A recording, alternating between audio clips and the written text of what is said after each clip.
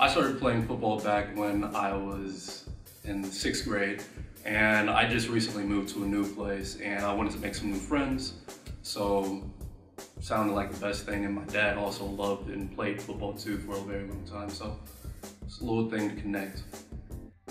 Why did I choose here? Well, first off, it's closest to my home. I live in Oklahoma, Barnesville. It's about 3 hours away from here. So whenever I play, my parents, my family can come visit whenever they want. My major is communications and marketing, and I'm gonna go back and get my master's after this, but I would like to go into sales or something along the lines of like marketing or advertising. I'm a 90s baby, and every song I hear is a jam to me, but I would say one of my favorites is Dear Mama by Tupac. Alright, so Dallas Cowboys, America's team.